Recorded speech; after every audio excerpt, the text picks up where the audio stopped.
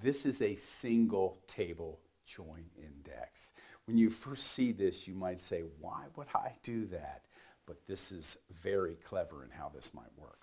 Here we say create join index, give it a name, emp IDX, as I'm selecting employee number, department, first name, last name, salary from the employee table, but I'm giving it a different primary index. The real table has employee number as the primary index, as an UPI, unique primary index. But this has department number as the primary index. We've just created a single table join index. Next, we'll figure out why we did this. I love a single table join index. And I'll give you some reasons as we go along, but this is really important. If you're going to be able to understand and follow what I'm saying, you really do have a good handle on what you're doing here.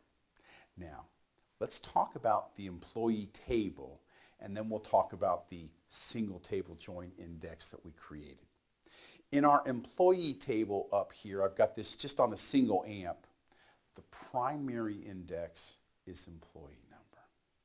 If someone says, select everything where employee number is equal to 2 million, it's a single AMP retrieve, and that's fantastic. But unfortunately, if someone queries on department number, it's a full table scan. Now, secondly, when I join the employee table to the department table, where DEPNO equals DEPNO, the employee table has to be redistributed by department number because DEPNO and DEPNO are how they join. And for two rows to join, they have to be on the same AMP in the same memory. So the join index serves two purposes. It's a single table join index where we made the primary index DEPNO. So if someone queries and says select everything where employees equal to 2 million, the parsing engine says that's the primary index of the employee table, use it.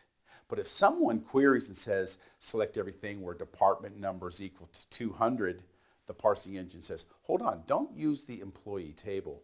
Use the single table join index because now that's a single AMP retrieve because the primary index of that is department number.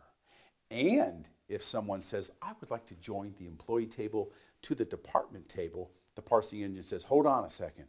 Don't use the employee table, use the join index because now both primary indexes from department table and the join index are department number, and we're joining on department number, and so there's going to be no data movement. The join's going to happen extremely quickly. That, my friends, is the brilliance of a single table join index.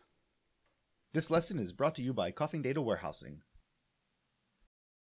The next is Query Chameleon, a query tool looking to help your data adapt to any surroundings. Hi, this is Tom Coffing. Thank you so much for watching the video. Please hit subscribe to make sure you are kept up to date on all our videos.